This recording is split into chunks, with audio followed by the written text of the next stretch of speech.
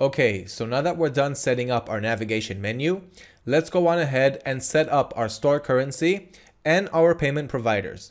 Now, the reason that you want to set the correct store currency is so that the viewer will see the correct currency when he's browsing your site. For example, let's go to the website that we created during this course and click on one of the products that we added during the previous lessons. And as you can see here, the currency is a USD currency. That's because a few lessons ago I changed it and I may have tipped you guys on it, but let's go over that process really quick to see how it's done. And as you can see, any variation that I click on, the currency stays the same because I chose a USD currency. So head over to your Shopify dashboard, click on settings, click on general, scroll down until you see the store currency, and simply change it to US dollar.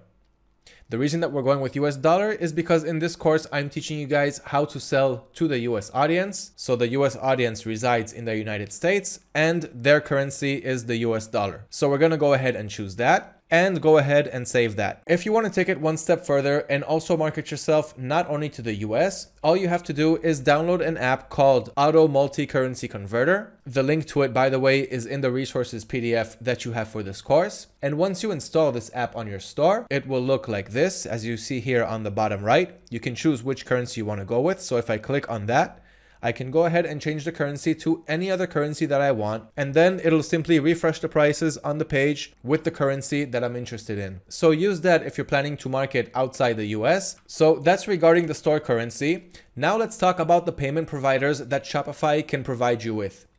I don't know which country you're from, but every country works different than the next. So once again, head back to the Shopify dashboard, click on settings, then click on payments. And here you can see which payment providers you can go ahead and use. So once again, if you're in the US, you can go ahead and use Shopify Payments, which is the default option, and also use PayPal, which Shopify already creates an account automatically for you when you create your Shopify account. And this is another very good method to receive payments from. But once again, if you reside outside the United States, you cannot use Shopify Payments. You're going to have to go ahead and sign up with a third-party payment provider.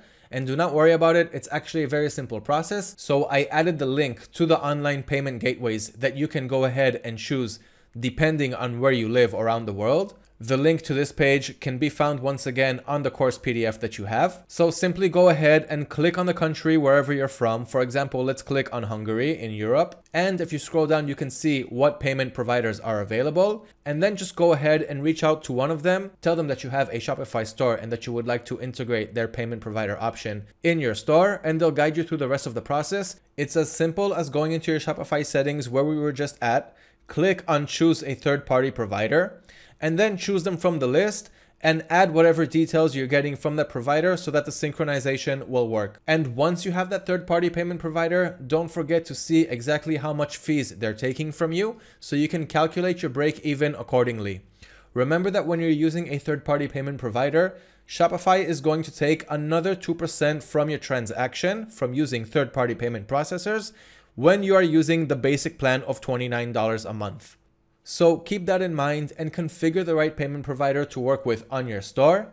Once again, the payment provider is that payment option that your viewer will see when he's trying to check out with the product that he has in his cart from your store. Therefore, if they do not see the payment options that they want to use, for example, a Visa credit card or a MasterCard, some of them want to use only PayPal, and some of them want to use other options that you have in the third-party payment providers. So that's it when it comes to store currency and payment providers. Your assignment for this lesson is to choose the right store currency for your store and choose a third-party payment provider which is supported by the country that you live in. And I'll see you in the next lesson where we will be going over the checkout settings and the shipping zones so that our customers can have a smooth checkout process without any problems and we won't be losing any sales this way.